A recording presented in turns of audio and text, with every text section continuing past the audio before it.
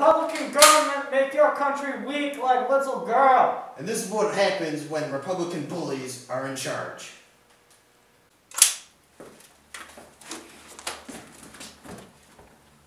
Fellas. Listen, when I'm elected into office, I'm going to make peaceful negotiations possible for every part of the world. With the use of diplomacy, we're going to make worldwide peace a possibility so we can all enjoy this wonderful world we live in peace and harmony. How about it, boys? Let's go get some pizza.